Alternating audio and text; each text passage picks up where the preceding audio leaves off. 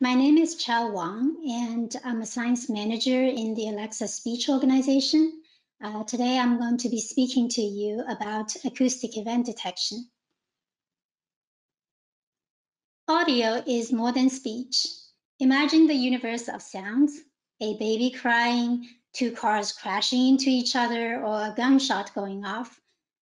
When we hear any of these sounds, our brain is capable of identifying them immediately and then probably also infer what has happened that caused them.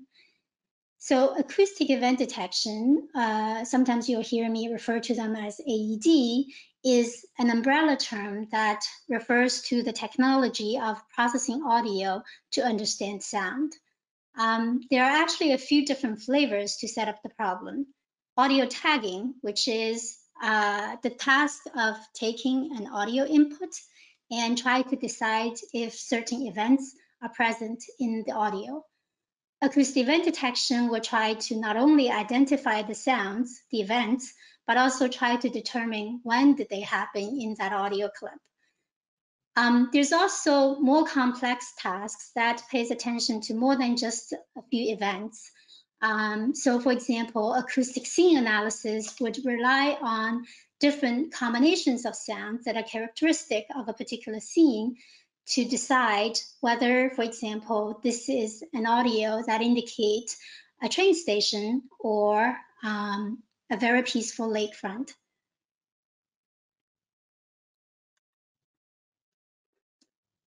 So what can we use audio acoustic event detection to bring new features to Alexa customers?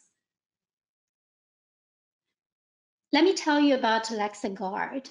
So most of the times when we interact with Alexa, we talk to the device and ask a question and Alexa would respond.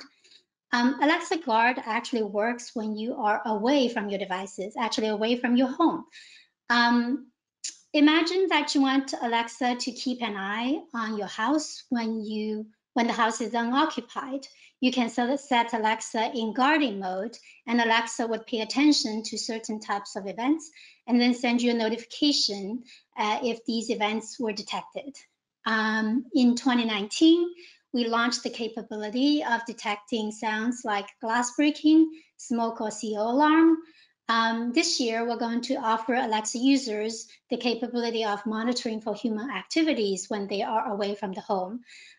So, for example, they want to deter intruders to their home, and Alexa can play sirens when it detects human activities when you don't expect there should be human in your home.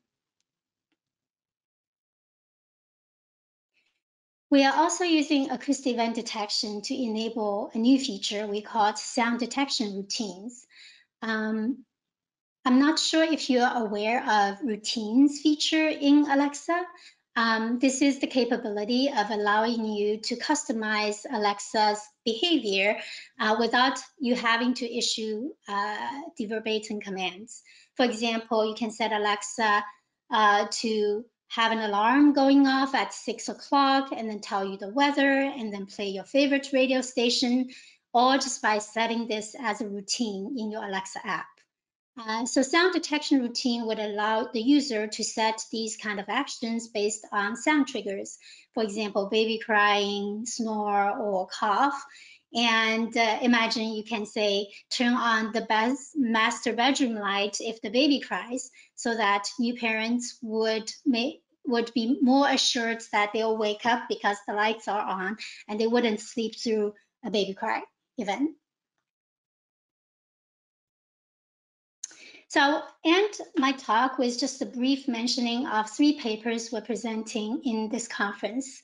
The first paper is about acoustic scene analysis. As I mentioned, acoustic scenes are characterized by unique combinations of sound patterns. So we talked about, in this paper, we present a methodology to use multi-head attention network to do this task. And what's most interesting to me is that the attention head seems to be able to capture hidden sound events that corresponds to meaningful sound patterns. This next paper leverages an effective methodology in the computer vision field to detect objects within an image without having labels of the object's specific location. So we're using this technology to do acoustic event detection so that we use only the sound level annotation, but using this methodology to be able to tell actually where a particular target event happens within the sound recording. The third paper is actually based on an intern project. Chunqi Chan is a student at Johns Hopkins University who interned us earlier this year. His project explores the space of knowledge distillation. Knowledge distillation is a very important technology for my team because we're interested in building very compact, efficient detectors that can run on devices, but also still achieve the same or similar accuracy compared to much larger, sophisticated models. So this project, we explored the intra-utterance similarity as an additional constraints in the training of the model. So with that, we conclude our presentation portion of our session. Shiv, Arya, Andrew, and myself will be joining the live webcam to answer your questions. Please start typing your questions in the chat window, and then we'll do our best to answer them. Thank you.